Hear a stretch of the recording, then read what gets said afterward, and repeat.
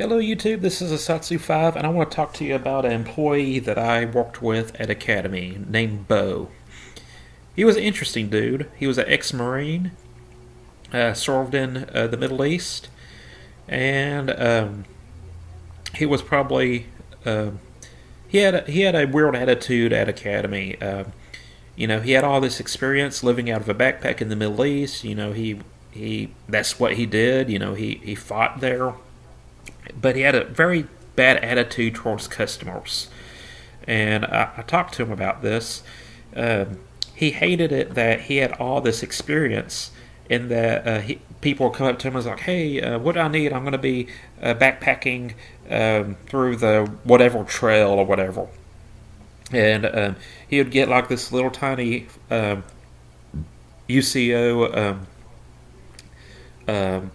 ferrocerium rod thing, and he'll be like, this is what you want, it's lightweight, it'll get the job done, and it won't take up much space. And he'll pretty much outfit the trip. He'll give them all kinds of suggestions, and then the people would just throw away his suggestions, be like, no, I want this big ferrocerium rod, or no, I like this backpack pedal, stuff like that.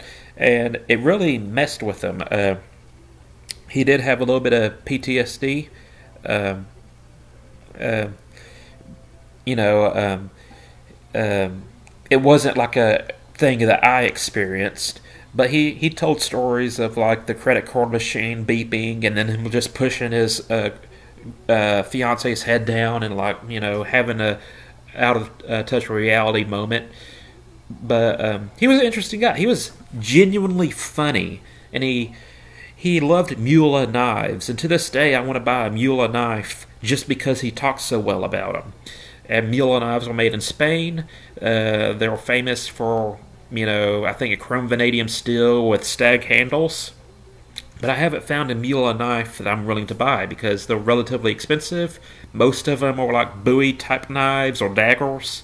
They do have some smaller knives and hunting knives. But, that's basically what they do is hunting knives, where you'll be using the knife to hunt. Either stabby or skinning. But, he loved the Mueller knives.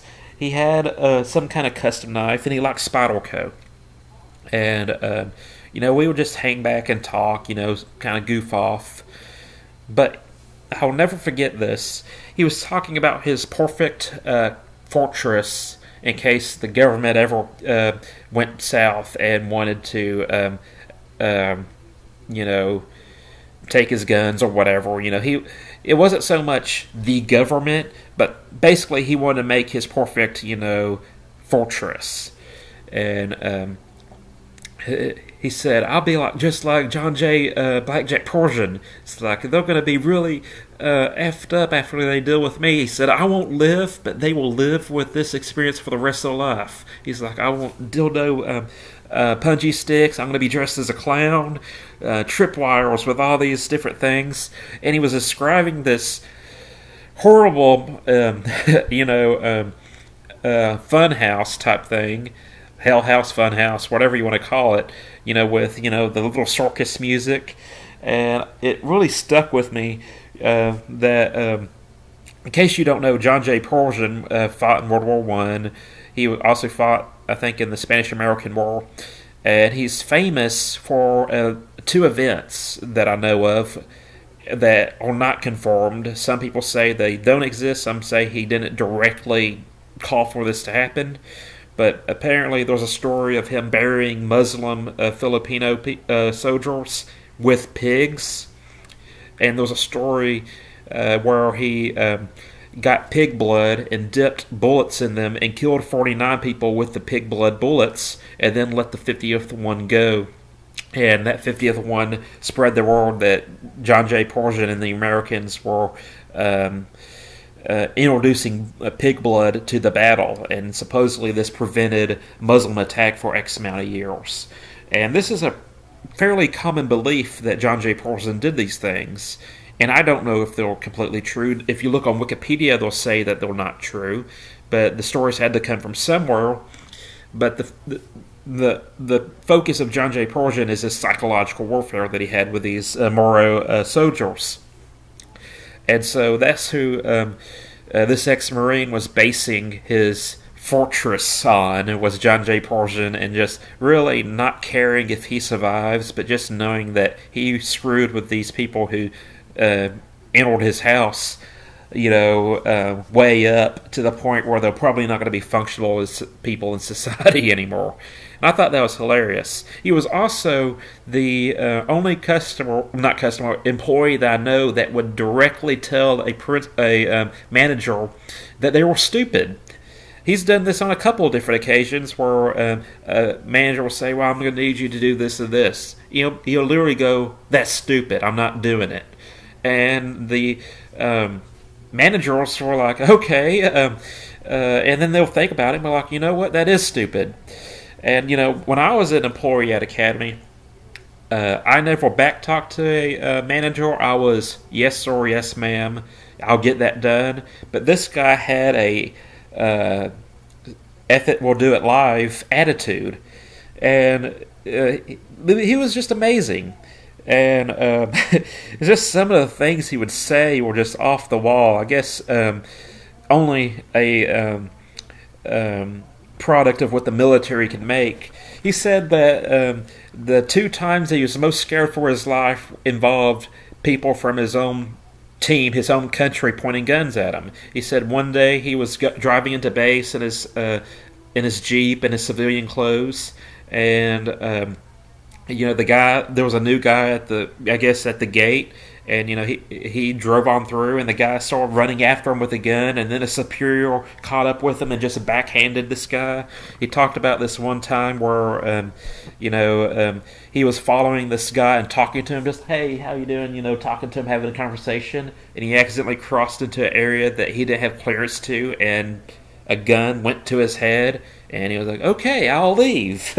But he said those were and I know those weren't the scariest things he ever been in, but he said those moments stood out to him. And the other story that really stood out to me was his method for clearing his sinuses when he lived on base.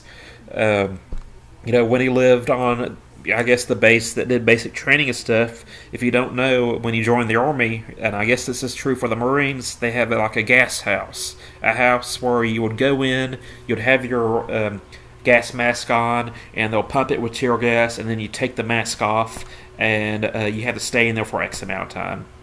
And he had a really bad cold. He was real stuffed up and stuff, and one day he knew that the gas house was being used. He walked in there with civilian clothes, goes, and he walks out, and there's these terrified guys with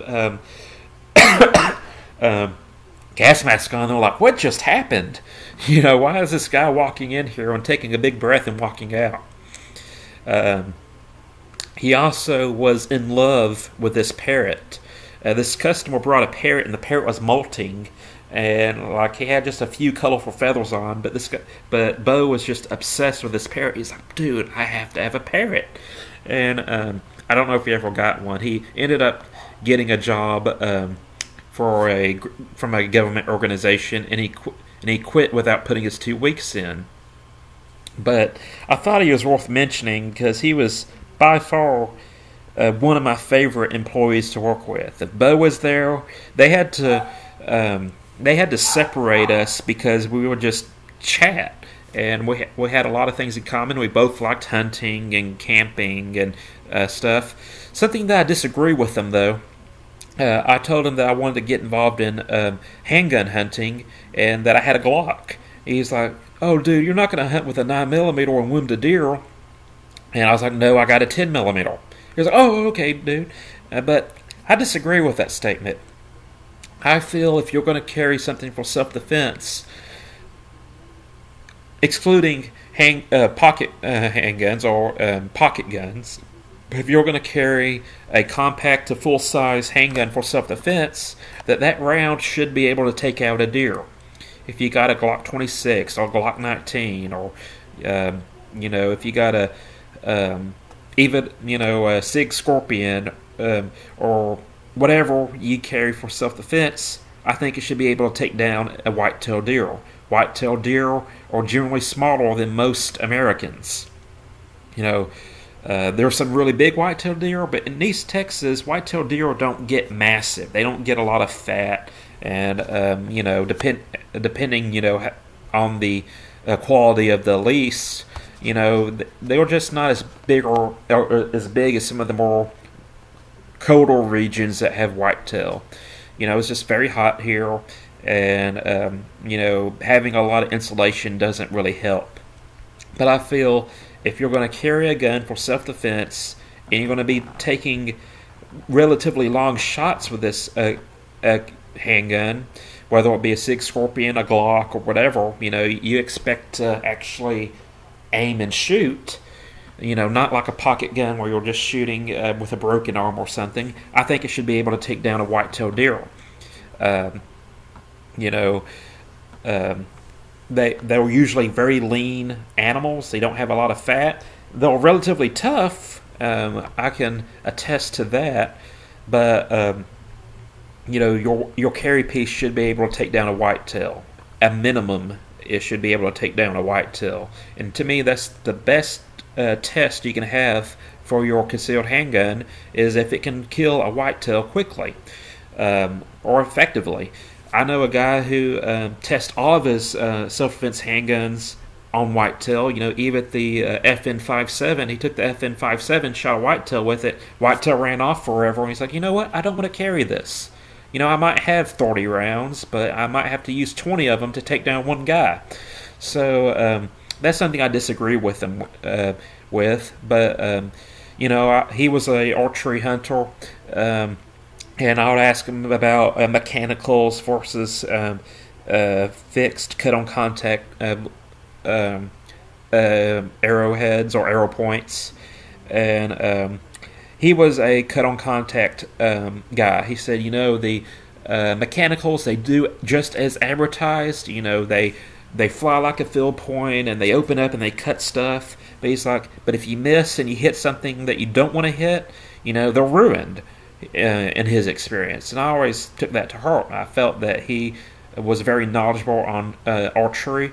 I myself was a traditional archery shooter. I used longbow and recurves. He used a compound, and so every time I hunted with cut-on contacts.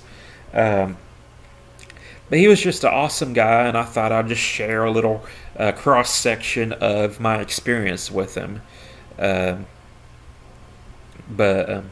We had this conversation. There was these two female employees. I'm not going to use their name. One of them was a blonde who was relatively short and didn't have a lot of features that men generally gravitate towards. And then there was this really stereotypical, well-endowed girl, and like he was asked, Austin, if you had to leave Earth in a spaceship, and repopulate Earth, which one of these women would you want to take with you?